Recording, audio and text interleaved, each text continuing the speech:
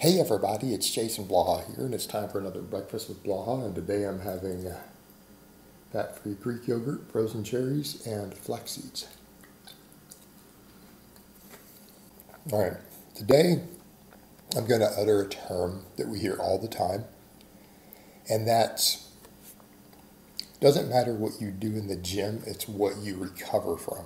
Right? This is what makes us grow. Now, we could also say this is what we adapt to, because it's not just about growth, it's about getting an adaptive training response. Right? We are trying to get better at something when we train. And hypertrophy is a huge part of that component. It's an enormous part of that component. But it applies to max strength, it applies to endurance, it applies to conditioning, everything else. We can adapt to something if we can recover from it. And if we don't recover from it, it might have been somewhat wasted effort, diminished returns. In some cases, we get less returns. And a perfect example would be when you look at any of those German volume studies that were done. So you have all these volume studies that were done on a bunch of experienced women, and that matters because as people say, well, why does that matter? How does that compare to men? Because it gives us a good idea of upper thresholds, because on average, women can handle a little more training volume than men do. Right? They seem to actually tolerate it a little better. It's not what I'm saying, that's what the experts say based upon the research. So it's good that you don't mix those together. You need to pick one, either men or women, to study something like that, because there's going to be a difference regarding volume tolerance. So in those studies, what they found is that as volume increased, muscle gain increased, and when a volume reached a certain point, muscle gains declined progressively as the training volume in the session goes up. And this is actually studying hypertrophy over weeks and months.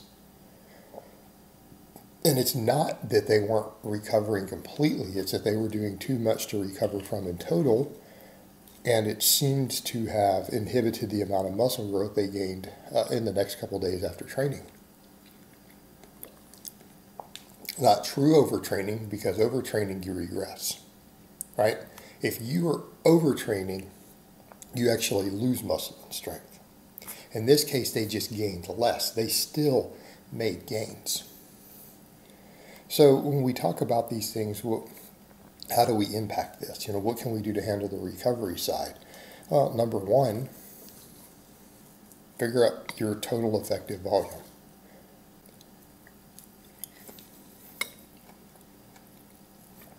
Ask yourself, how many real work sets are you doing, ones that really count?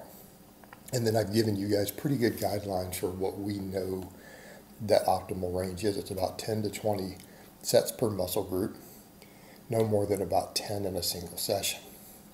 Right? Of quality work, in other words, a lot of exercises aren't full sets. They count as maybe half sets for a certain muscle. An example would be bench pressing your triceps, right? Triceps don't get the best stimulation in the world from benching. They get stimulation, not optimal. So we wouldn't count that as a full set for triceps. So that's what I mean by volume. But we could also look at stimulus to fatigue. It's much easier to recover from good mornings and back extensions than it is from a deadlift, for example, conventional deadlift.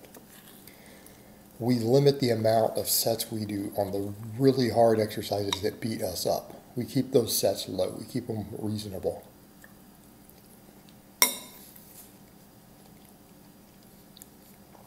Picking more exercises that put us into traction and help with recovery, overall systematic and spinal recovery, right? We do more traction-based exercises. So what we end up getting with a lot of this is looking at things like stimulus to fatigue. You'll see Dr. Mike Israel talk about that a lot. It's one of his key points of conversation. Then we come over to what can we do on the other end to help with recovery. Well, number one is our food intake. You're not going to train with maximum volumes, with maximum workloads, pushing the limit, if your diet isn't on point. Usually as calories go up, nutrition quality goes up, our recovery is improved. A diet that's more anti-inflammatory helps with recovery. Right, this is what we want to do. Another reason why I like a lot of the restoration and conditioning work is that it increases calorie needs. If we increase calorie needs, we can eat more, we get better nutrition, and then we recover better. So there's a synergy there. It's a very important synergy. And then when we come over to some of those points, being in shape helps you recover quicker. Doing GPP work. We also deal with different energy systems with a lot of this, so that what we did in the gym is recovering. So if we're doing a lot of GPP, in case of sled drags, barbell complexes, prowler pushes, weighted carries, tire flips, that stuff, GPP, strength-based conditioning work. We're getting another training stimulus that's using slightly different energy systems that recover different, so we're still getting more gains out of it, but again, another system is recovering. Well, that's a good thing, because again, they're not fully reliant on each other in that regard. So again, a great combination, plus being in shape helps you recover.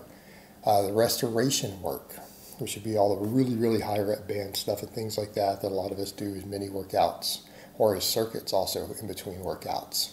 Again, helps with recovery, helps with restoration, trains a different energy system, lets us eat more food, we can recover more. Okay, sleep. Are you sleeping at least 8 hours a night? Right, that's kind of important. And if you can't sleep 8 hours a night, then you have to look at your training volumes and training loads and go, can I get away with this much? Can I get away with this much? And you need to be honest with yourself about that regarding how much you sleep and rest. It matters. Matters tremendously. Then we come over to stress management. Are you managing the other stressors in your life well? Because that's a big one too. If you're really stressed about work, family, relationships, the state of the world, it will impact your recovery. It will impact your cortisol. And if you're not recovering because you're stressed, you're going to get less gains. You're going to get less gains. Work on letting things go that don't matter. Right? It's a big one. Work on letting things go that don't matter. Get your stress sorted. Work on thought processes for that. Learn how to unwind. Learn how to decompress from work. Take yourself out of environments that you have the option to not be in. All of that will impact your recovery and your gains. And we could argue that one is possibly one of the most important ones, because we know that even affects how long you live. Kind of a big deal. All right, guys, well, that's really all I have to say on that today. I hope it's been informative, and I will talk to you guys next time.